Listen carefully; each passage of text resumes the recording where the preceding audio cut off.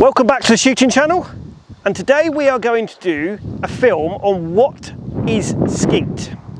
So I'm on an English skeet out here at Austin Shooting Grounds up in the north of England in Nottinghamshire, and we're going to explain what is skeet and why is skeet so good to learn to shoot on or go on once you've had your first shooting lessons at your shooting school.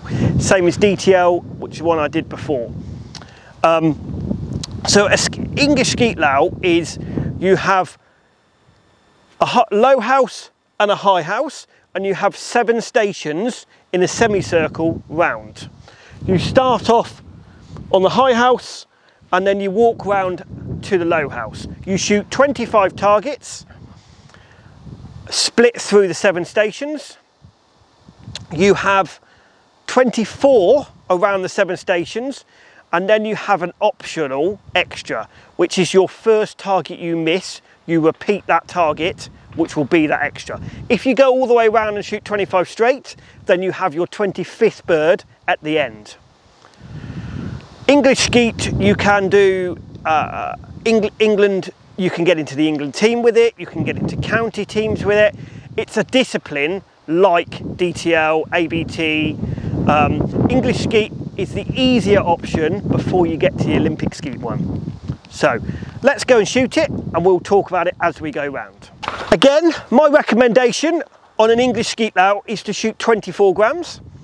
On the Olympic skeet and Olympic trap, you have to shoot 24 grams.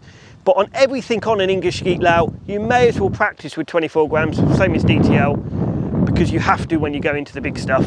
So Fiocchi, thanks to Fiocchi for supplying the Rosson top of the range 24 gram cartridge to do this film. So we'll see how they perform as well.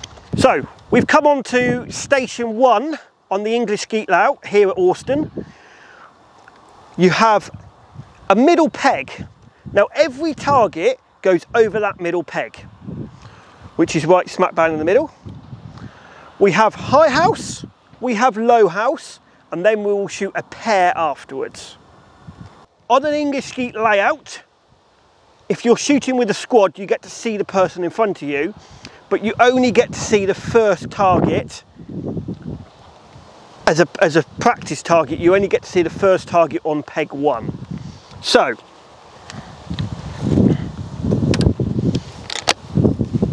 pull.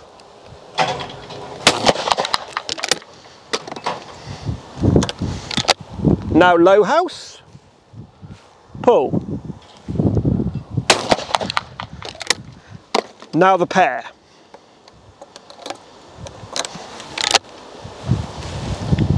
Pull.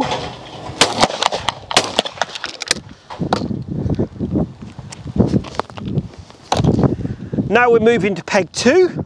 So we have high house, low house. Singles to start with, high house single, and again, don't forget that everything will go over that middle peg. Pull. So that is the first one I missed, so now I repeat that target because that is the first one. Pull. Pull. Now low house. Pull.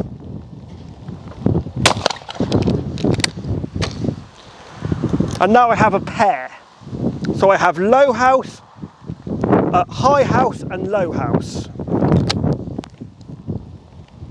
Pull.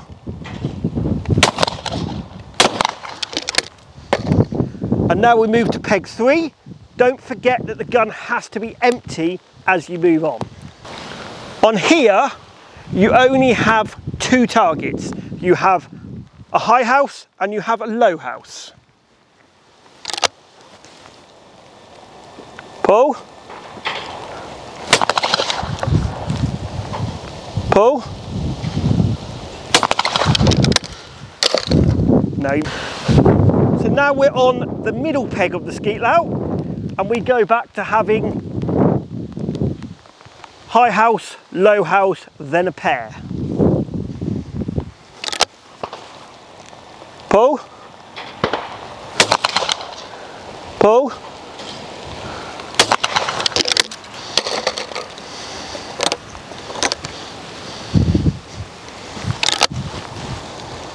Pull.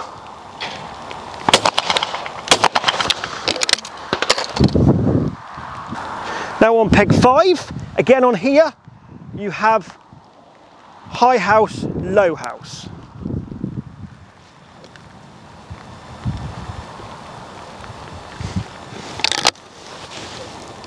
Pull. Pull.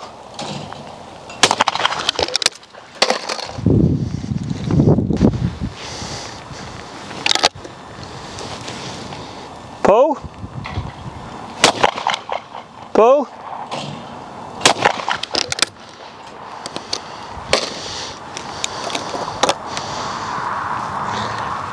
Now on this peg, the pair has to be shot the other way round. So it has to be shot low house, then high house. And that's for safety, just in case bits of clays come and hit you. Pull.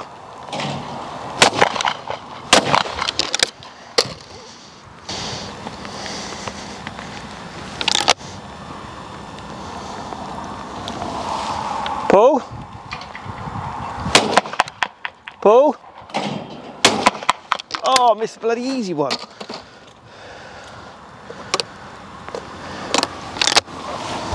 Pull. 21 out of 25.